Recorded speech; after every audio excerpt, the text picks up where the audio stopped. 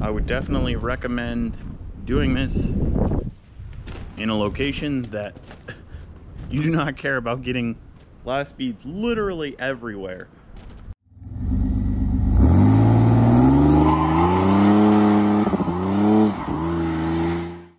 Okay, back at the manifold.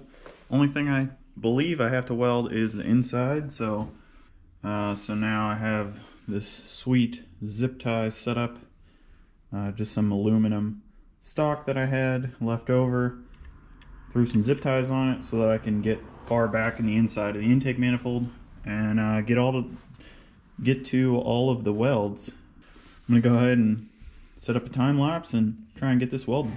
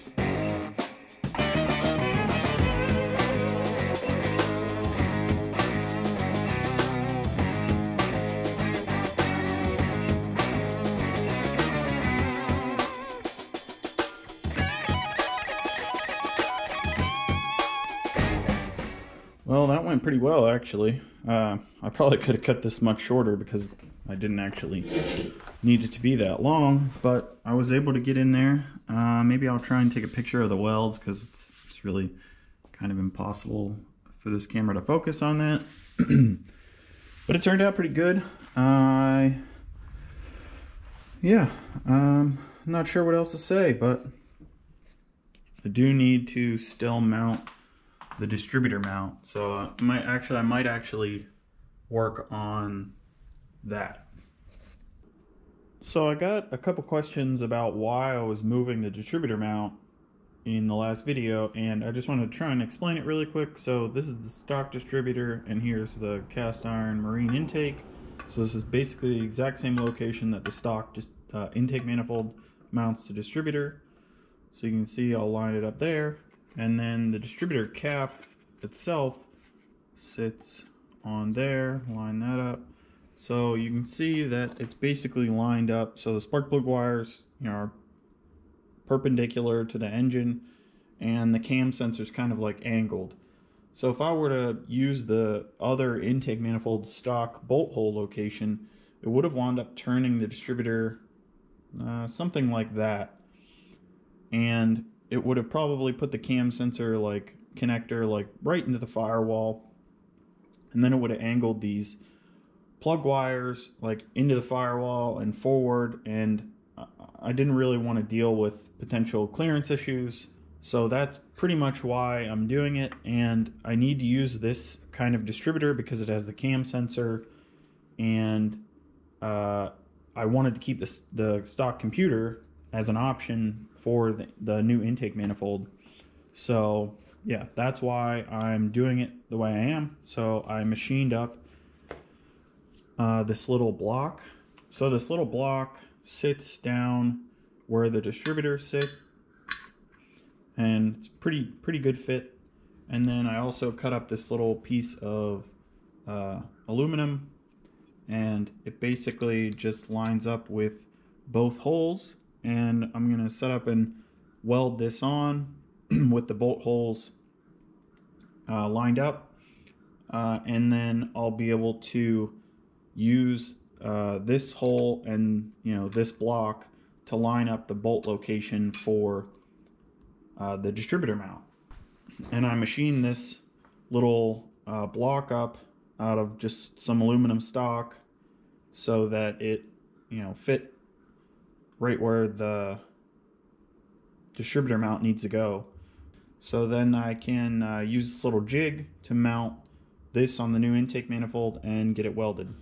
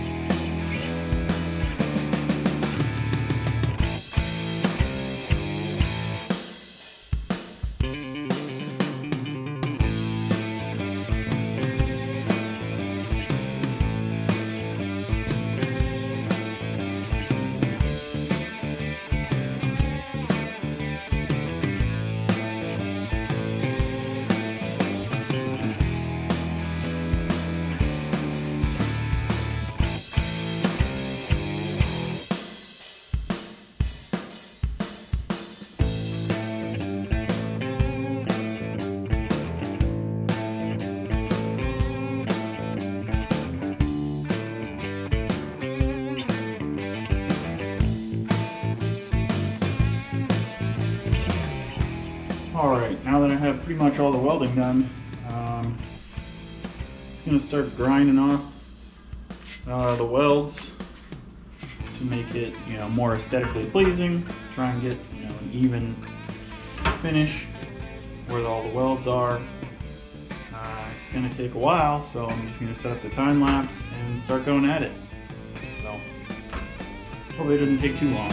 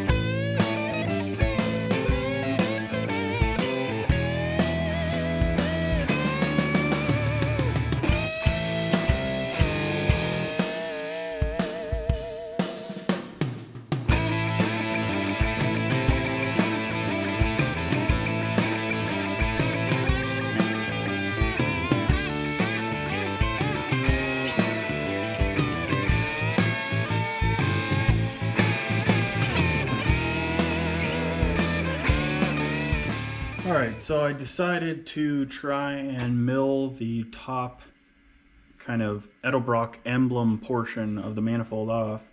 I actually bought a handful of collets to try and reduce the size so I could fit it in there, and I'm like I'm probably like a 1/4 inch or so from maxing out the machine. But using a fly cutter, and then I should have to maybe like clean this up with a file or something, but it's working. But I'll just have to make another pass over here to clean it all off, but then it will be nice and flush. One less thing that I'd have to have the machinist do. So let's keep going at it. Well, more work on the manifold. I am currently setting up a media blaster that attaches to pressure washer. It's basically got this little ceramic nozzle, the siphon tube. Picked up some number 10 100 to 170 grit glass beads. I got some cutoffs from the manifold and just some pieces of aluminum plate, and yeah, I'm gonna try and see if this thing does good enough to do the whole manifold. Sorry about the wind noise, if there is any. Kind of had to do this outside because it's going to make a huge mess. So yeah, I'm gonna set it up and get going.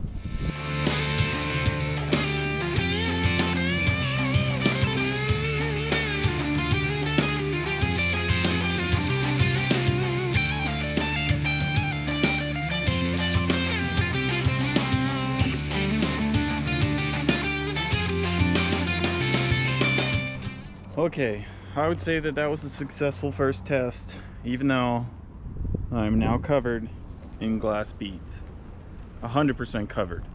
So I would definitely recommend doing this in a location that you do not care about getting glass beads literally everywhere. It did work. Let me go grab the piece. So it's still wet, so it's gonna be hard to tell. Let me dry it off. So I don't really know how well it's gonna get picked up. But yeah, you can see it worked pretty good. This is like a freshly machined surface. So the surface was pretty much perfect before I blasted it. And it just made it kind of a very shiny surface. You can see there was a little spot, maybe right there, that I think I just did a quick weld spot. So I could probably get it hit it a little bit longer and hopefully get that out. But It's not rough enough to really take out any imperfections. So this side was welded. It was very crappy welds, but it definitely, you know, takes the surface finish to a totally different level. All right, so I did another round of testing and it turned out okay, but I think I'm gonna have to go up in grit size or down, I guess, more coarse grit. I sanded it with 3 different grits of sandpaper just to see how much I would have to sand the manifold down. And even with sanding 120 grit, it's going to be probably impossible to see on camera, but you can still very, very finely see like the scratches. Okay, so last minute I decided to run to Harbor Freight. Got the last thing of this 80 grit blast media. Alright, so I think I'm just gonna go for it. I taped up all the spots that I don't want to media blast, so let's just do some of this and see how it looks. Alright, it's been a while, but I dropped the manifold off at the machine shop, so while I'm waiting for that to get done, I'm going to try and wrap up the fuel rails. Got them mounted here in the vise, and I'm going to be doing the finish machining for the injector ports. So I already got this one all programmed up, and I'm ready to hit the go button, so I'll hopefully not screw this up. So here goes nothing. Well, I was able to get the injector bungs wrapped up on both rails. Surface finish looks like it came out pretty good. And really the only thing left for the fuel rails is to clean them up and weld on these -6 bungs on each side. And then basically just bolt them on once I get the manifold back. I'm gonna have to make new fuel lines for these because the routing is going to be different. But yeah, so let's get these cleaned up and ready to weld the bungs on.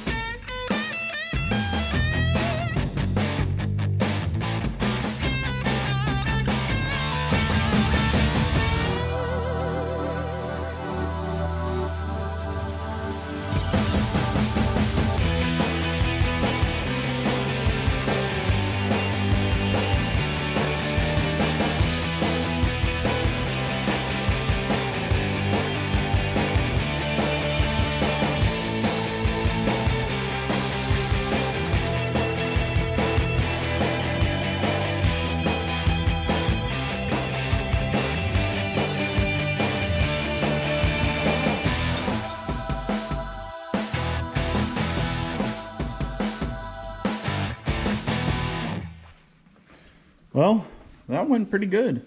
I have to say, the welds don't look terrible.